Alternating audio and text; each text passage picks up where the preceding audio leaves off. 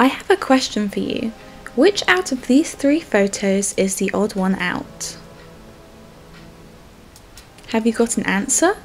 Well, the correct answer is that it's this one, because this image was taken by a human being and the other two images were generated from text prompts using a new image generation AI called DALL-E 2, which just came out in April of this year. And these images are impressive.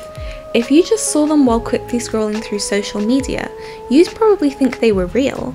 Obviously, if you zoom in, you'll start to see some weird artifacts, like this strand of hair merging into the glasses, and these absurdly tall and skinny books behind the dragon. Some images have a lot more uncanny artifacts than others, or just look completely cursed, like these, which easily give them away as being a strange AI creation, but others look pretty seamless. And excitingly, but also somewhat scarily, the AI can also be pretty good at creating images in various art styles too, like these. Later on in the video, I'm going to explore in a lot of detail what the many possible implications of this technology are for visual artists. But first, I'll answer the question, how on earth does the AI make these images?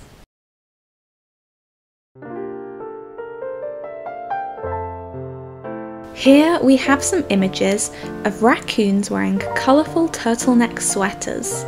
They were made by typing in a prompt into DALL-E and then waiting just a little bit for them to be generated. That's it. And you might assume, like I originally did, that the AI is kind of taking a bunch of Google images and just averaging them. You'd think that if I typed in happy raccoon wearing colourful turtleneck sweater, then the AI would go, okay, well I'm gonna search Google for some raccoon images and then some turtleneck images, and then I'm just gonna cut and stick them together. But that is not what the AI is doing.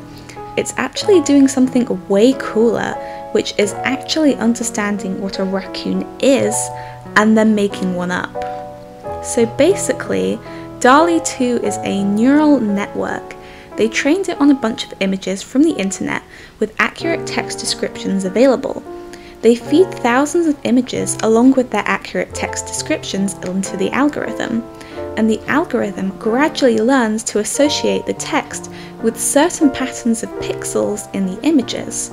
So imagine you feed it a bunch of images of sheep with the text description, "Sheep stood in a field."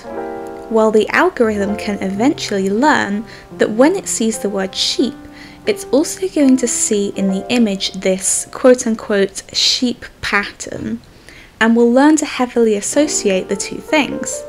But it's not that simple, because sheep are three-dimensional objects, and they're going to look very different depending on the angle from which you view them. So the algorithm has to spend all of this time painstakingly learning all of the different variables which make up what a sheep is and what a sheep is not. Basically, it's learning what the essence of sheepness is. And then when you ask it to create an image like a sheep wearing a funny hat on the moon, it's not going to take an image of a sheep and then edit it to your liking. There is no image of a sheep. It's drawing from its knowledge of what a sheep is to create a sheep. And if this explanation didn't make much sense to you and you want a more detailed explanation, then I'm going to link a really good Vox video in the description that you can watch.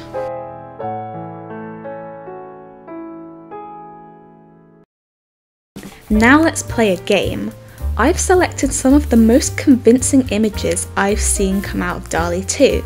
And I'm going to show you a series of 10 pictures, and you're going to guess whether they were generated by DALL-E 2 or whether they were created by human artists and photographers. Please feel free to write down your answers in the comments section and tell me your score at the end. Okay, so here's our first image. Now, is this a piece of photo-bashed concept art that I just found on the ArtStation trending page? Or was this generated by AI?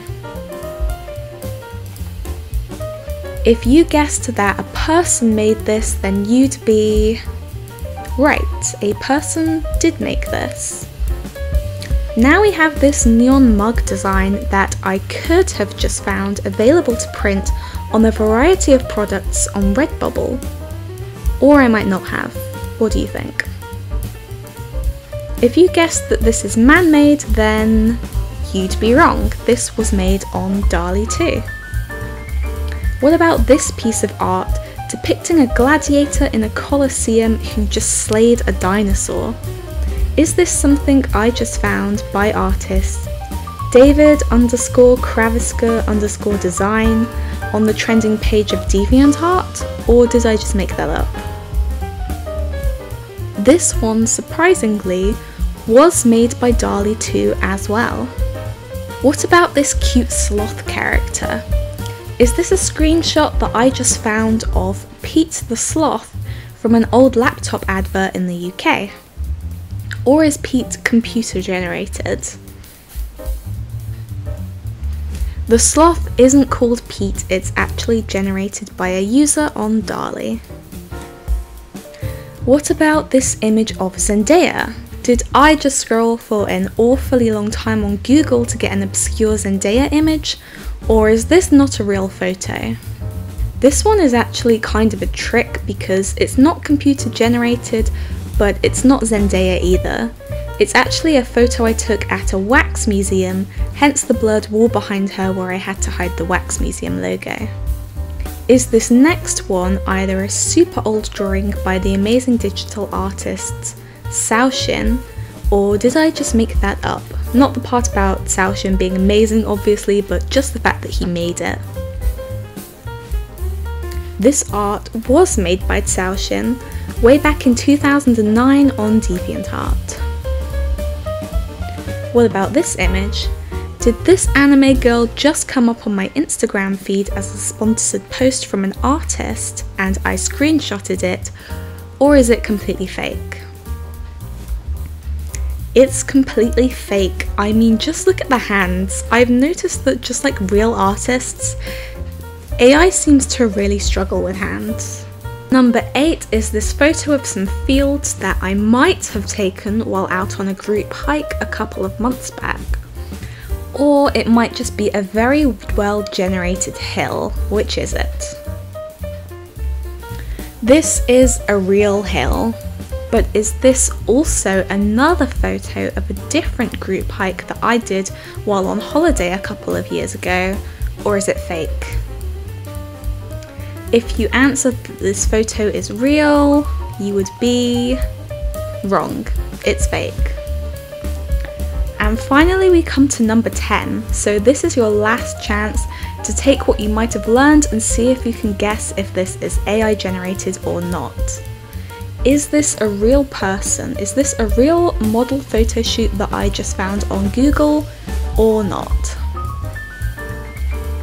For the final point in our game, if you answered that it is fake, then you would be correct. So that concludes our little game. Please tell me your score out of 10 in the comments section, and if you had any strategy for figuring out what was real and what wasn't, please let me know what your strategy was.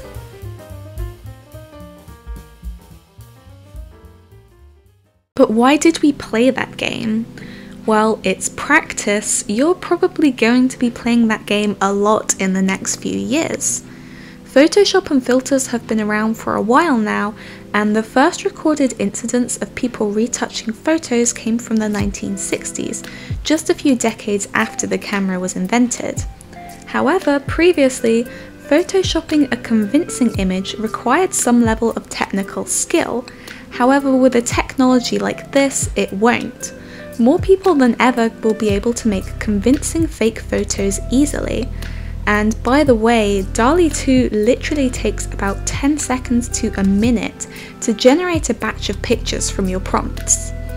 So expect a lot more fake news stories coming out in the next few years.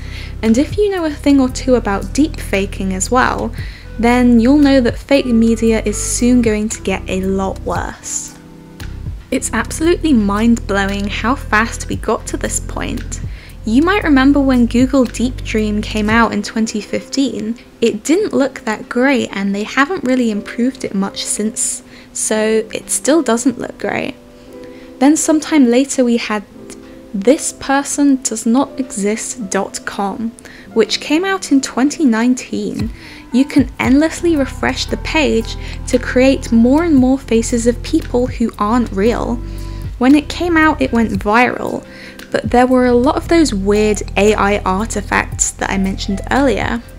Specifically, there were often weird teeth and weird ears and weird hair and weird backgrounds.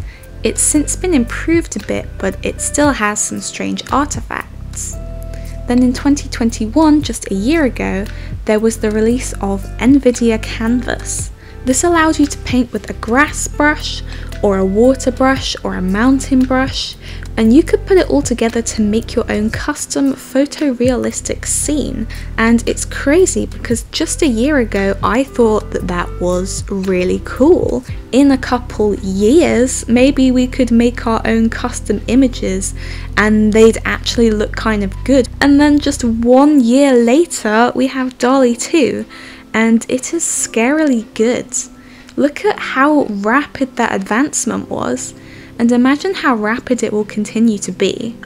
And then Google is apparently working on its own text-to-image AI called Imagine, which is supposedly worlds better than DALL-E already, and DALL-E just came out 2 months ago. I think a really big issue going forward is going to be copyright laws, because it's kind of iffy to determine who actually owns what the AI comes out with. There's also issues going on wherein there is a lot of censoring happening, because people don't want people to be able to create images that have horrific scenes and lots of gore, nudity, and possibly racist images as well. So these might slow the release of programs like this by a little bit. Now we move on to the question, which I think the reason why I am so fascinated by it is because I am an artist myself, and that is, if these machines can make art, then what does that mean for the visual art industry and human artists going forwards? I've actually recorded a very long and detailed discussion detailing my thoughts about this, but since it is quite long, I have decided to split it off into another video, or else this video would be like a podcast basically. So if you'd like to discuss that and join me in talking about that, then I will be releasing another video shortly. I hope that you enjoyed this video. I hope that it was informative, and thank you so much for watching. If you did enjoy it, I would really appreciate you letting me know by leaving me a comment or giving me a like, or even subscribing, because I'm trying my hardest to grow this channel in 2022. So thank you and goodbye. I will see you in the next video.